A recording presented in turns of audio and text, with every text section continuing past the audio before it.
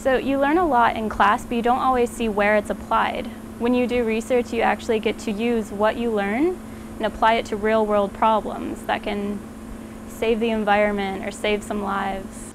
The overall goal of our research is to create a metal-organic framework, or MOF, that can capture carbon dioxide efficiently and reversibly so that we can release it back into whatever situation we want to put it back into.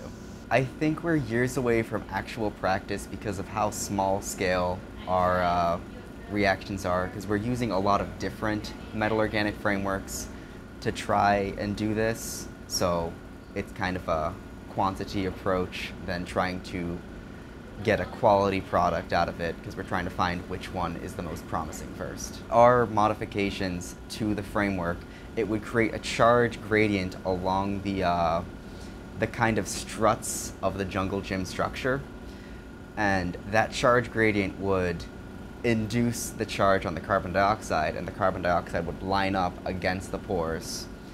And that helps us because the problem that metal organic frameworks have been facing is that carbon dioxide and nitrogen have the same diameter for their mass size. So with the Zwitter ionic functionality, it will hopefully capture more carbon dioxide while letting nitrogen gas go through. If it's successful, it can be very useful because any factories that emit flue gas, they're emitting a lot of carbon dioxide. I think it will definitely be able to capture carbon dioxide.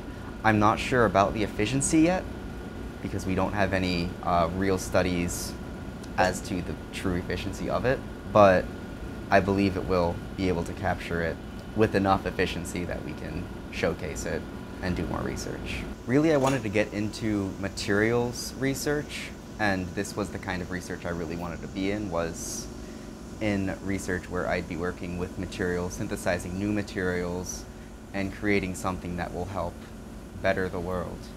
I haven't really liked taking so much time off and doing nothing with my time. I like to be productive. I want to try to make a difference in the world somehow.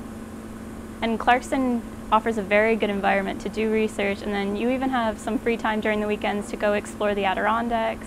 It's just an overall nice environment.